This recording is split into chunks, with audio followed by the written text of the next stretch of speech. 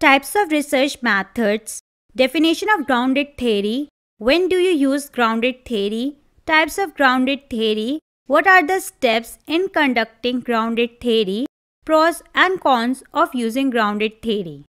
There are 7 basic types of research methods: experiment, survey research, observation, case studies, grounded theory, action research, and mixed methods. The choice for a particular research method will depend on the research objectives and the type of research question of your study. Also, on your viewpoint on what makes good research.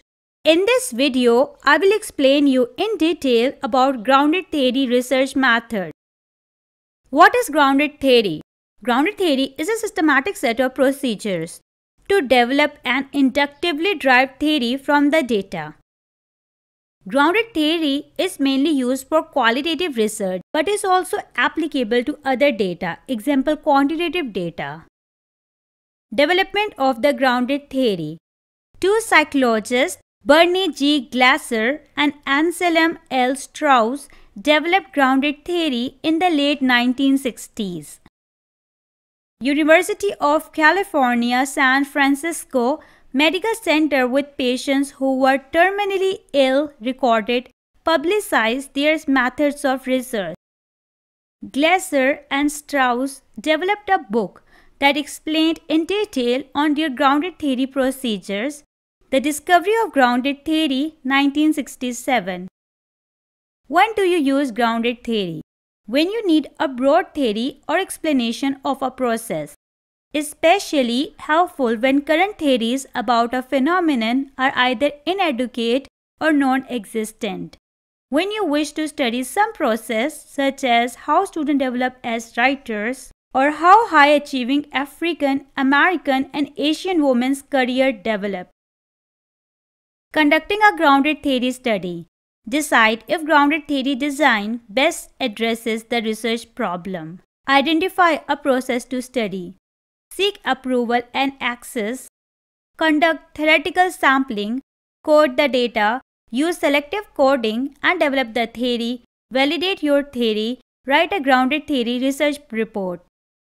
What is theoretical sampling? Theoretical sampling is the process of data collection for generating theory, whereby the analyst jointly collects, codes, and analyzes the data and decides what data to collect next and where to find them in order to develop his theory as it emerges. Types of grounded theory designs.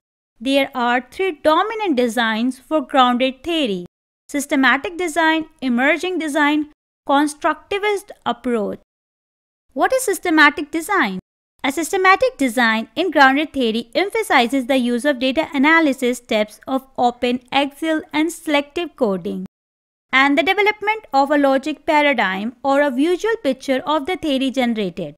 In this design, 3 phases of coding exist: open, axial, and selective coding.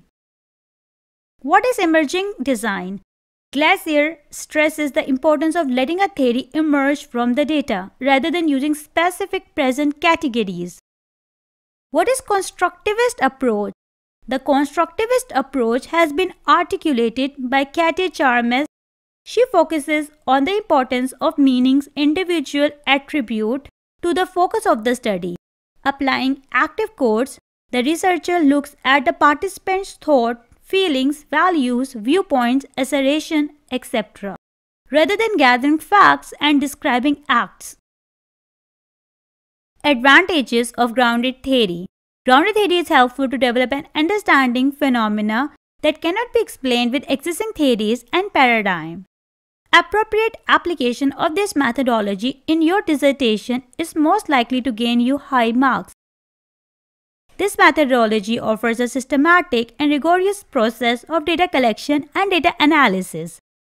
Therefore, research problem can be studied in a great level of depth. Application of this methodology in practice fosters creativity and critical thinking. Disadvantages of grounded theory. Grounded theory methodology is time-consuming and difficult to conduct. There is a great room for researcher-induced bias. Presentation of research findings in grounded theory is not straightforward. Thank you for watching this video.